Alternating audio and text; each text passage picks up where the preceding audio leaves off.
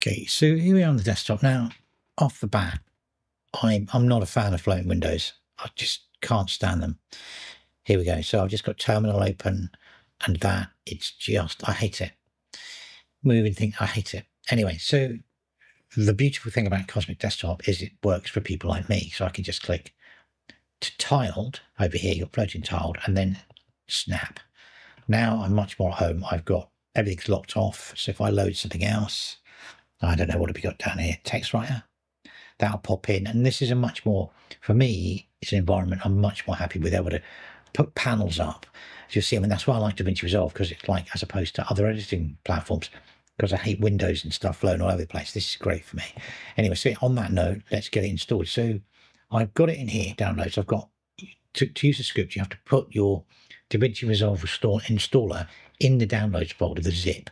So I've got 20.1, but it doesn't matter, it's an older version. So this is the free version, but obviously the studio version works on here as well. And then you download the popdr script. And to run that, it's chmod plus X, and then drag and drop it. Yes.